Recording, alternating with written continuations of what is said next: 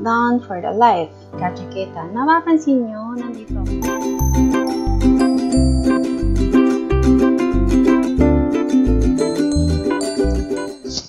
Hello guys! Magandang araw sa inyong lahat. Today, I'm gonna show you how to do the live stream through VL9 Studio. So, ang gagamitin ko lang guys is Google Chrome browser. And then, punta tayo sa VL9 Studio or vlive.tv. Type nyo lang yan guys, lalabas na ito. So, maglalagin tayo sa Continue with Google. Sa mga wala pang account, magsa-sign up lang kayo guys. So, bakit Arabic? So, mag-ano ako ng English. Kasi guys, nasa Arabic country tayo. So, magsa-sign in ako. Okay. Type nyo lang yung email nyo. And then, next. Yan yung password nyo. And then, next. Ulala, andito na tayo. So, choose nyo kung anong channel ang ila-live nyo. So, for me, ito muna. Yan.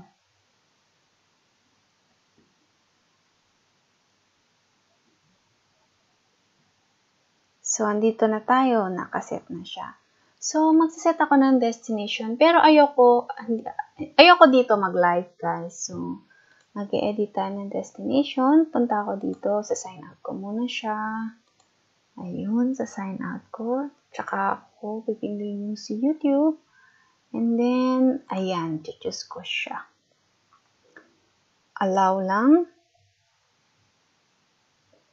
Tapos, naka-public siya. And then, your stream title. So, gawa tayo ng title natin.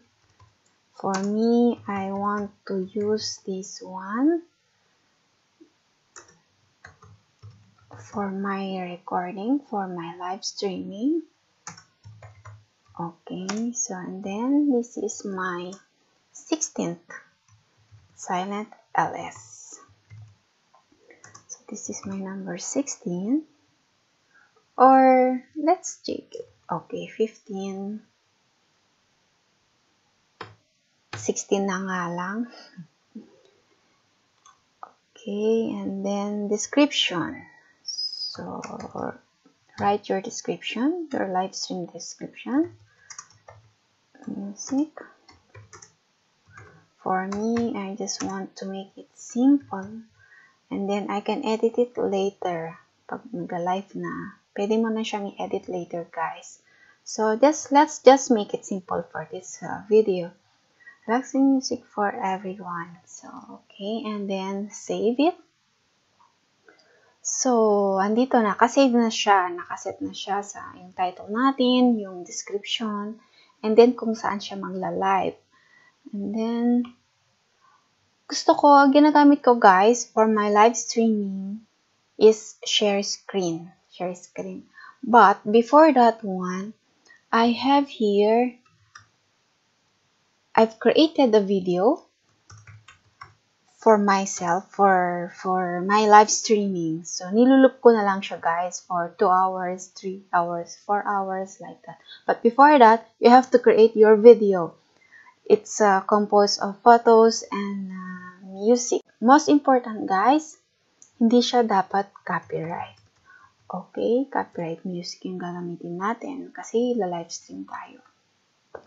So, eto guys, para ma-share ko siya sa share screen here, I want to open this through Google Chrome browser. So, I'm just gonna drag this one to here.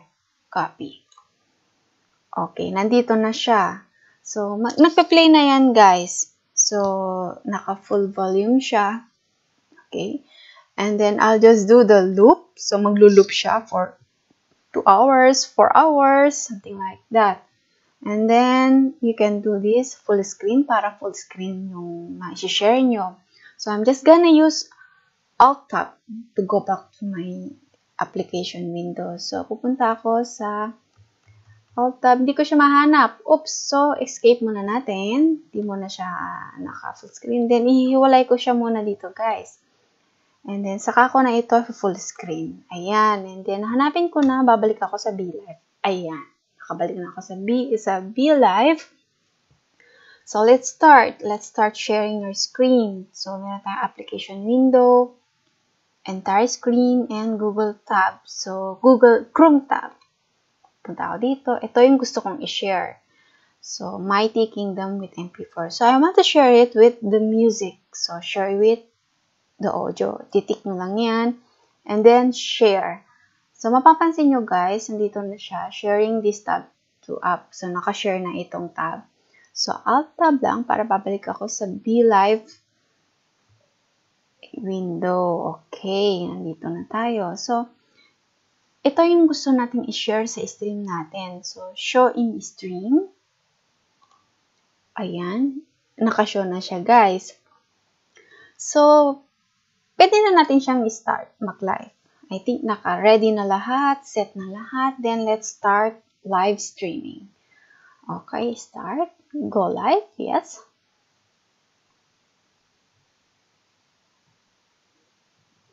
So, naglo-load lang siya, guys. So, antay lang. Be patient.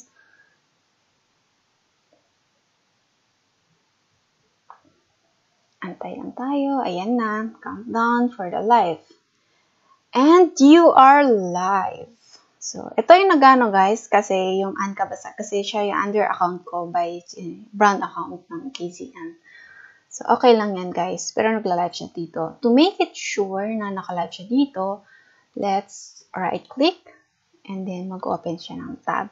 So, dito guys, yung tab na ito. So, pupunta ako sa naka-live. Yan. Dito ka ngayon magja-jacket. Kung may mapadpad, dito ka magja-jacket. So, let's go to the part 2. Paano tayo mag-jacket? Okay guys. So, after 2 minutes, may napadpad sa ating live streaming. So, bago lang siya guys. So, paano natin siya ngayon jajaketan? Napapansin nyo, nandito ako sa tab ng, isang tab ng Google Chrome. So, nandito ako. Naka-open yung YouTube dun where my live streaming is there. So, dito lang. So, click mo lang dito yung dot na yan. And then, add moderator. And, naka-add na siya guys. May jacket na siya. So, replyan natin siya. Okay. Ganun lang siya guys ang magja-jacket ng mga new guests, mga guests mo na incoming, mga bago pa lang. So, ganun lang yung magja-jacket guys. So, I hope this one helps sa mga baguhan na katulad ko. I hope ay makatulong po ito. Salamat guys!